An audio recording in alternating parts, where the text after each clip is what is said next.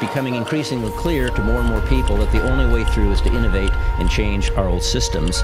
I'm convinced that a sustained and strategic investment in children ages 0 to 5 is an absolute key to achieving our state's long-term educational and economic objectives.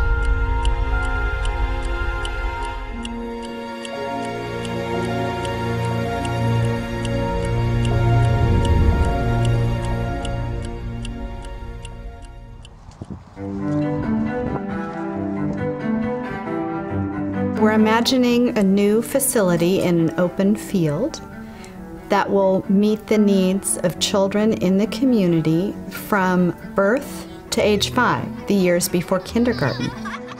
The early learning part of the building is a community space. Parents and children are there learning, but they're connected to the school in a way so that those young children are preparing and know what comes next.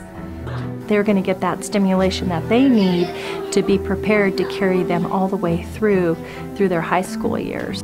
We've been working with the Children's Institute, and they have been just incredible, bringing the right people to the table to start those conversations and to start talking about what would an ideal program look like. It's not necessarily all educational.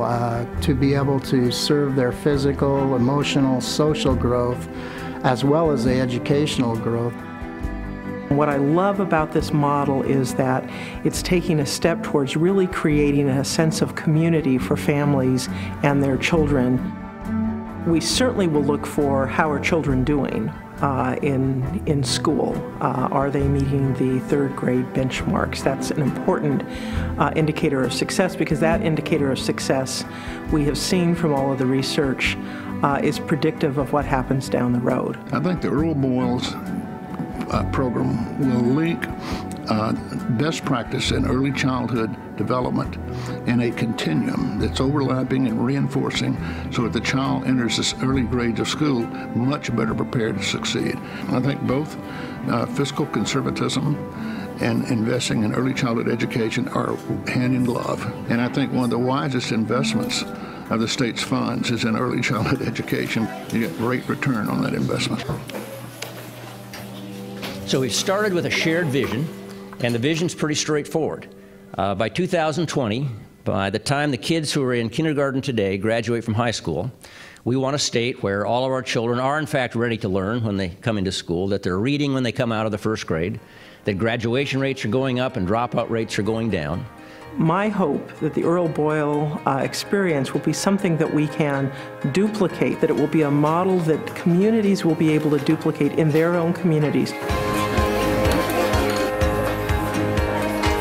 Now is the time to be proactive with our children, not reactive. I think it's time to be courageous. This is an opportunity to stop the problem before it begins.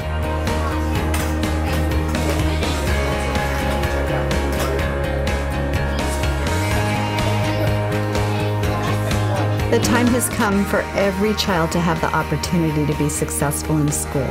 And that won't happen till all children have the benefits of early learning.